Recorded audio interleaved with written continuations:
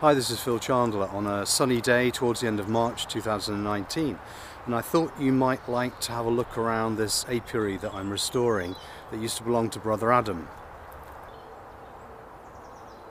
There's still plenty of work to be done here, but we've made a good start, and this is going to be, I think, a great place to keep bees once we've got it sorted. It did actually used to belong to Brother Adam of Buckfast Abbey, and we think he established an apiary there sometime probably in the early 70s, although nobody's really sure.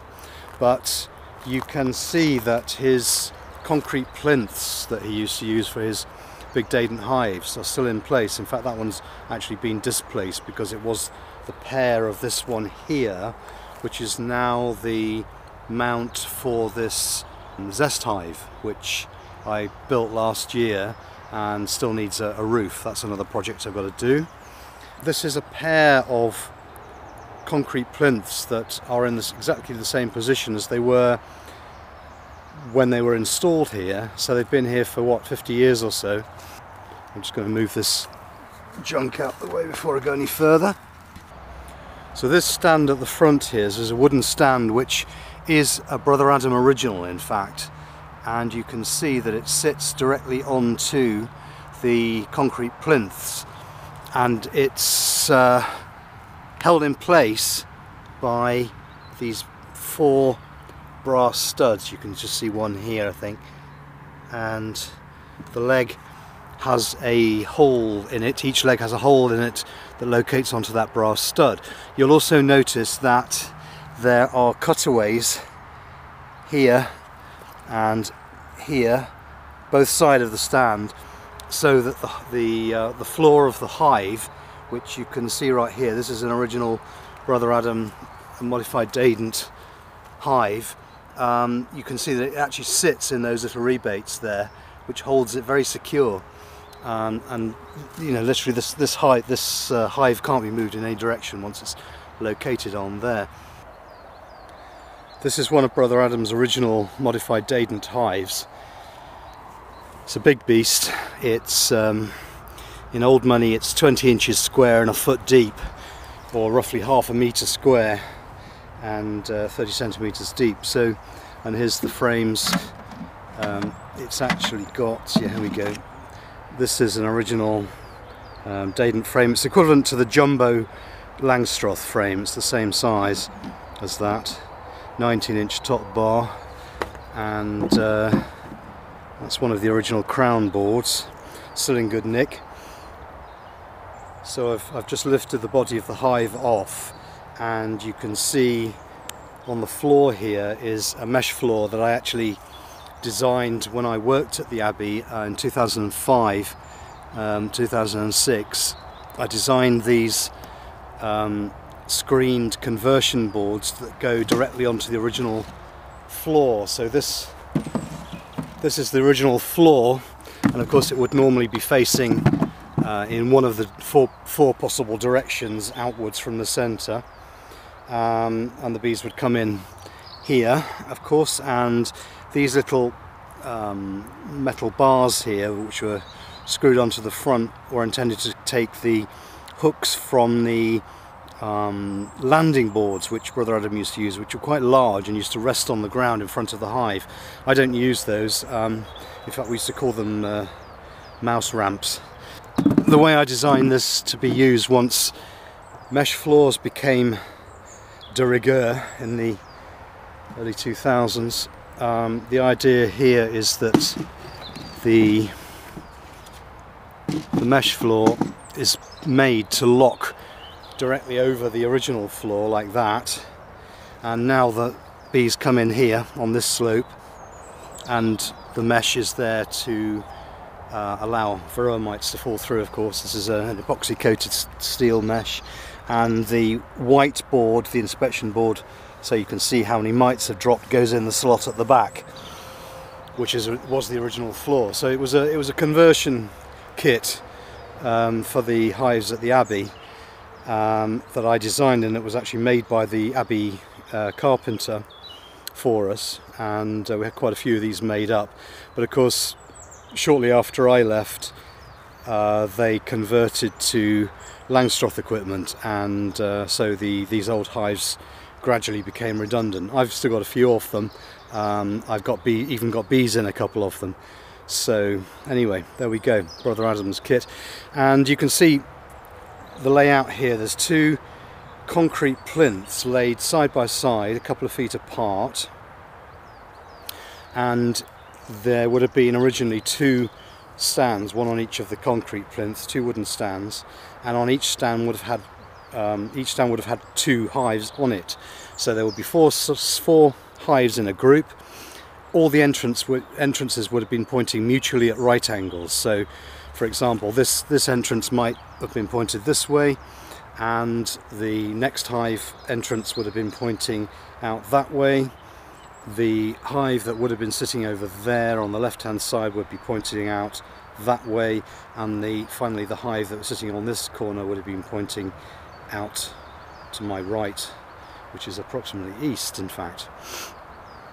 So the idea was that you would stand on this spot right here in the middle of these four hives, and then you would rotate. You would start with any one hive, and you would take the lid and the super, if necessary, off that hive, put it onto the one to your left, so using the hive to your left as a stand, and then you would inspect this hive here, put it all back together again, rotate through 90 degrees, go to the next hive, use the previous one as the stand, rotate to 90 degrees again when you finish with that one, and so forth. So you could stand in one spot and check four hives, which was a very efficient system, and Brother Adam was all about efficiency. When I took this apiary over, it was waist high in brambles, and you can see I've actually left some brambles growing at the side here, because they do flower nicely towards the middle of the season, and the bees love brambles. I've just got three colonies on here with in polyneuks at the moment. There's a bee on my neck trying to sting me, so I'm just going to take her away. So these are just waiting to go into proper hives, and you can see there's another pair of concrete plinths here which would once have had hives on them. So it's been a lot of work to restore this apiary. There's still quite a lot to do. As you can see down here, there's a pile of brushwood waiting to be burned, or otherwise disposed of, but probably burned. In the corner there, there's a magnificent holly tree, probably the biggest holly tree I've ever seen, and a number of others here. There's a nice oak tree overlooking us with plentiful ivy on it, and that ivy feeds the bees just towards the end of the season. That's the last thing to flower here. Throughout the apiary you've got a lot of flowers. There's just some little, I'm not sure what these are, I should know but I can't remember their name, coming into flower. I planted some apple trees. There's 4 apple trees in here, just planted just before Christmas. And you'll also see that I've made stands for top bar hives, and I've actually used the original concrete plinths, and I've made stands to sit on those plinths to hold the top bar hives. There are already 4 top bar hives in place, in position. They're not occupied yet, and in fact there's still a little bit of work to be done on them. I've got to install the eco floor properly on each one. And over here, as I mentioned already, the ZEST hive, which is in need of a roof, and that's probably my next job. In fact, I shall just move these lumps of wood off the top, and I can show you more of that.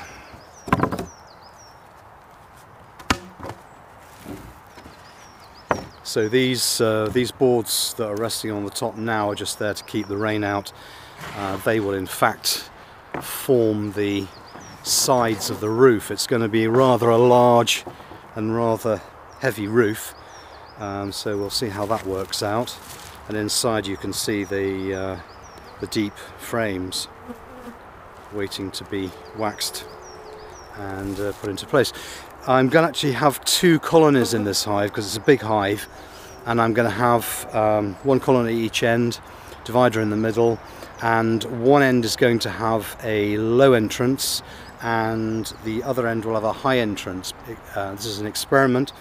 The originator of this hive, the designer of the hive, Bill Summers, swears by high entrances, and he says that when he uses a high entrance, the bees actually store the honey underneath the brood. Now, I've never seen that, but then again I don't use high entrances, so I'm curious as to see how that works and to see if that actually happens on my colonies. So I want to do a running comparison of top entrance and bottom entrance on this ZEST hive, which is made from lightish weight insulation blocks with there's a wooden frame on the top here, which is what holds the frames in place, stops them moving around, and provides it will provide a weather-tight seal once I've got the roof on it. So that's the ZEST hive.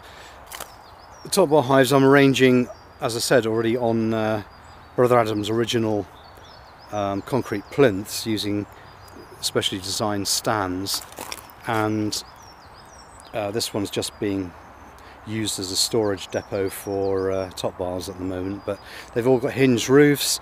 They haven't yet got stops installed, so otherwise I could let go of that roof and it would stop about there.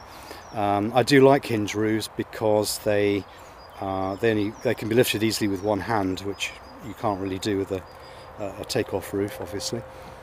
And this one over here has got some 6-inch industrial guttering in it, which will become the eco floor. That's going to sit in the bottom of the hive. Up until recently we have been using tree ties to actually tie the eco floor underneath the hive, but that hasn't actually worked out terribly well because inevitably the tree ties stretch a little bit, and that creates little gaps and informal entrances for things other than bees, and we don't want that. There's plenty of wildflowers in this apiary, and I shall be planting more in due course. I put a few narcissi in the end of last year. They've already flowered and finished. There'll be other things coming up soon. There'll be some herbs in here too. There's lavender and there's some rosemary and various other things in there. I'm going to sow things like borage and phacelia on the areas of soil that don't have anything much growing on them at the moment. All good bee plants.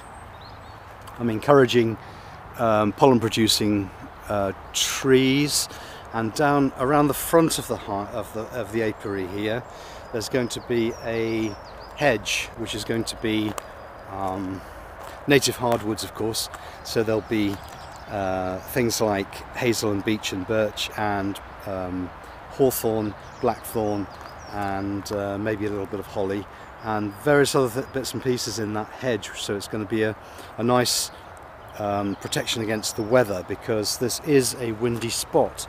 We're looking out right now, we're looking pretty much south, and it's the wind comes from, most of the wind comes from between south and southwest, or south and west anyway. That's the prevailing winds, and as you can see it's very open here to those winds. They come across that field, up the hill, and hit the apiary quite hard, so we do need some weather protection along this front, so that's another job I've got to do. As you can see, there's plenty of wildflowers growing close by. We're not short of flowers around here.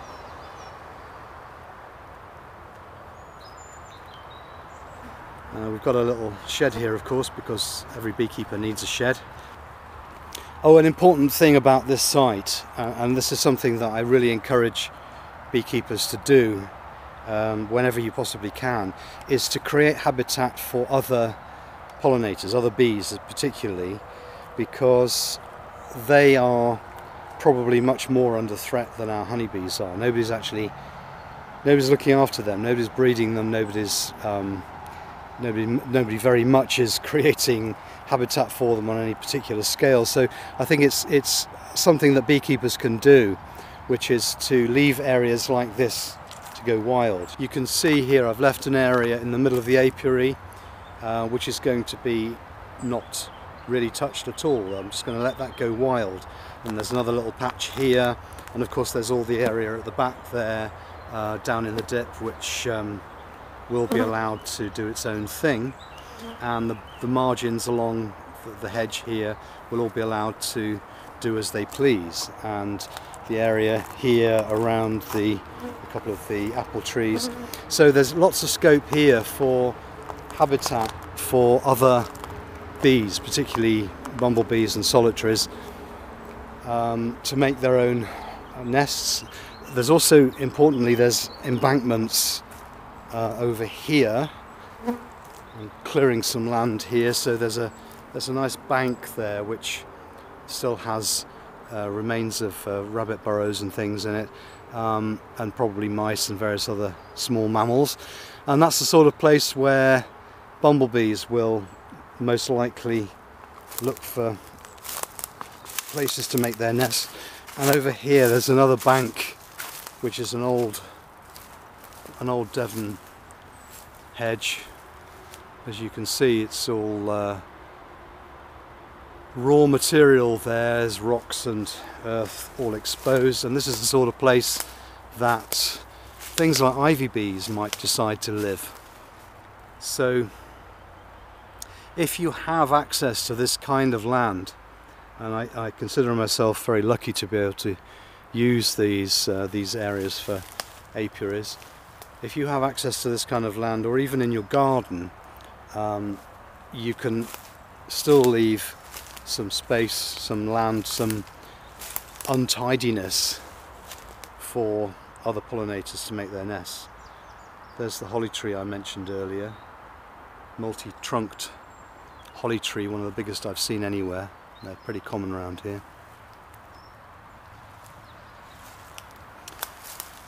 So there we go, that's the apiary, one of the apiaries I'm restoring, and I shall make more videos about this in due course through the season, and we'll see how it all goes. So I'll see you in the next video.